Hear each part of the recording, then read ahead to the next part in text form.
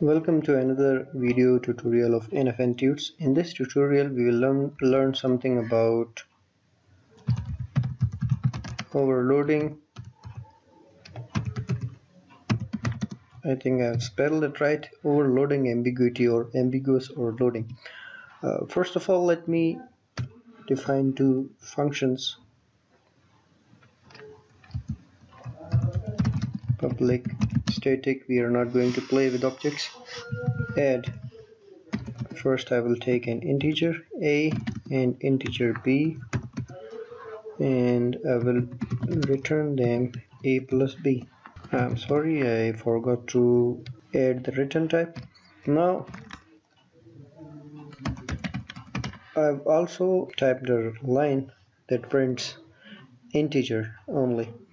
Now I need another function almost the same, public static, but this time instead of int we are going to return double a double b, and we are going to write double and return a plus b. This is what our two functions are. Now let me call a function here, add, with the parameters 2 and 3, and another one, add, with 2.0 and 3.0. and let me run this function first. Shift F6. So as you can see, the output, we got integer and 5, double and 5. Integer means this line for the first function, we got this function for the first function call, and for the second one we called this function. Now overloading ambiguity starts from the position where, let me change this one to double first, and this one is double. For the first one I will make the first parameter as integer a and the second one is double b, but here I will leave this one as double and this one as integer. So now you can see we have got error at both calls that were previously okay. For this one, reference to add is ambiguous. Now the compiler or our program, Java program, does not know what to do with such type of functions.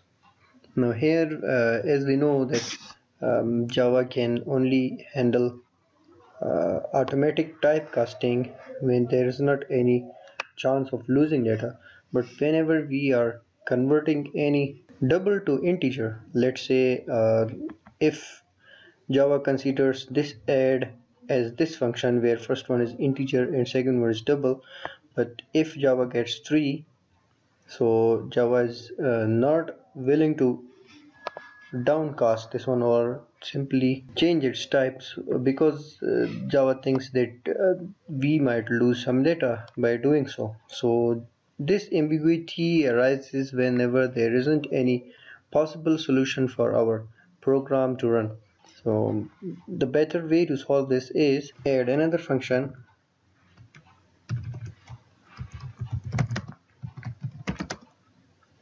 and that was return integer, no problem, a and int b, and then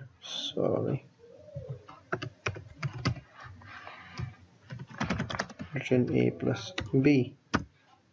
That's all. This problem is solved.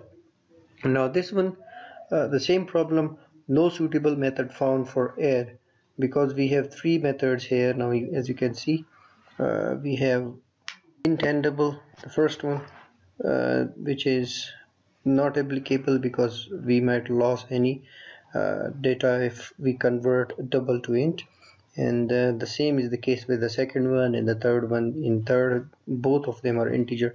So this is what overloading ambiguity is all about, when your program is not clear which function to be called and it gets just confused.